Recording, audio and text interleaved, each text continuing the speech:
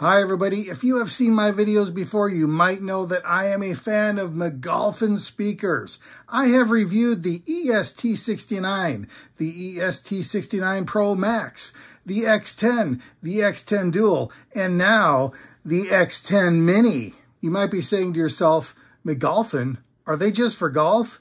No, but I can see why you might think that. But the X10 Mini is great for golf for a very good reason. This magnetic mount. I am not kidding. If you attach this to something metal, you will find it difficult to remove. Not impossible, but it's not coming off by accident.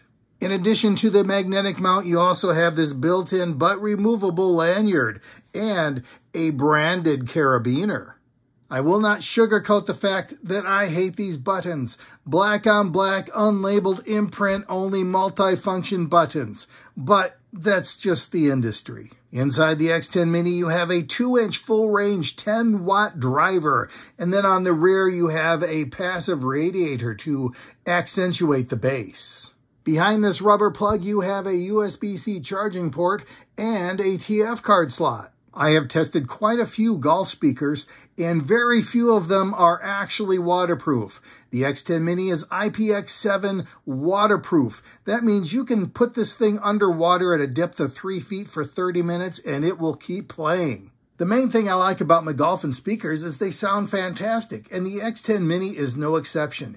Even at maximum volume, this thing will not distort for any kind of music. You might be saying to yourself, 10 watts, that can't be very loud. Well, how about 20? That's right, these things are sold in pairs. And if you play these at full volume on the golf course, I think you're going to get a talking to. The X10 Minis come bundled as 2 speakers? Oh yeah. And do they support TWS mode? Oh yeah. In case you don't know, TWS stands for True Wireless Stereo. That's when you have a pair of identical speakers like these, and they connect wirelessly in a left and right channel fashion. That's so you can have stereo speakers and not just 2 speakers that are playing the same thing. This is not just TWS mode. This is the best implementation of TWS that I've ever seen. Not that I've seen that many, but still it's awesome. All you do is press power on both and they connect automatically. There is no synchronization. There are 2 things to remember about TWS mode on the X10 Minis. Number 1, turn your speakers on before you activate Bluetooth on your source device. The other thing is TWS mode doesn't seem to work with the TF card slot. I don't know if it can't. I don't know if it does, and I just couldn't figure it out. But in either case, I was a little disappointed, but I guess I can live with it.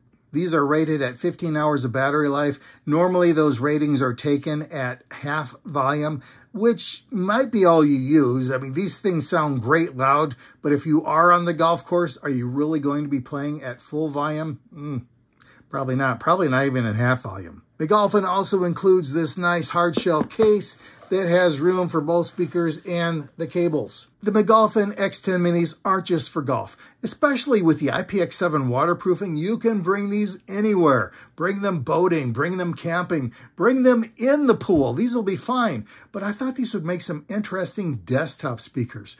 Because these speakers are so small, it does open up some possibilities with speaker positioning. You can mount them from strings or with tripods or whatever. Put them in front of you, behind you, to the side. You can do, the position drastically affects the sound. Point the passive radiator at you to accentuate the bass and bounce your full range off the walls and the ceiling. You can have a lot of fun with this. I should also mention that the X10 Mini has rubberized coating, a metal speaker grill, and a hard plastic back. The only real weak point is this passive radiator. They say it's metal, but still I wouldn't chance it. Magolfin calls this military grade quality and shockproof. I don't know who's grading it, but it does seem pretty strong to me. How would I rate the X10 Mini? At first, I was going to take away a point because it doesn't support TF cards in TWS mode. But then I thought, well, if the TF slot didn't exist at all, I wouldn't take away a point. So I'm going to give this a 5 out of 5 stars with reservations. Thanks for stopping by.